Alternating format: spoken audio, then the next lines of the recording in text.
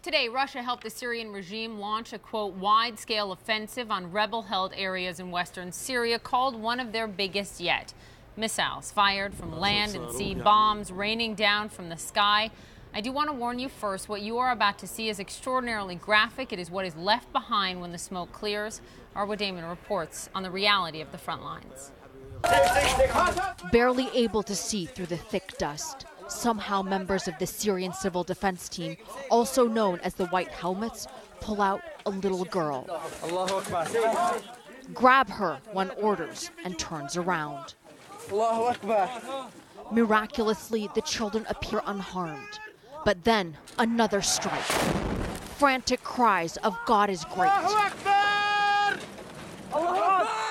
Luckily, this time it seems, everyone got out, but often not.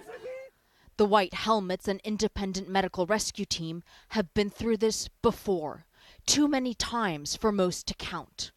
But now, it's not just Assad's warplanes and barrel bombs. Since Russia's bombing campaign began on September 30th, they say they have documented around 182 civilian deaths, including 2 of their own, which they say were caused by Russian strikes.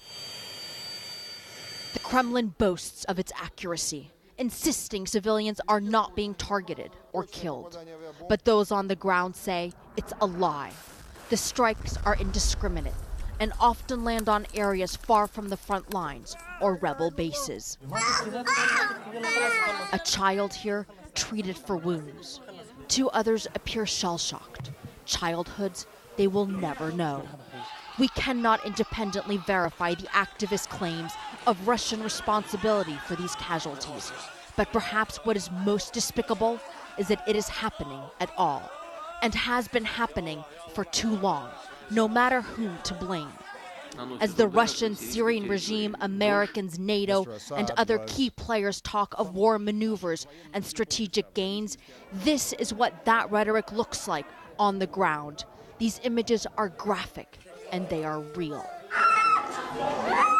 A child covered in blood, screaming in pain, crying out for his mother.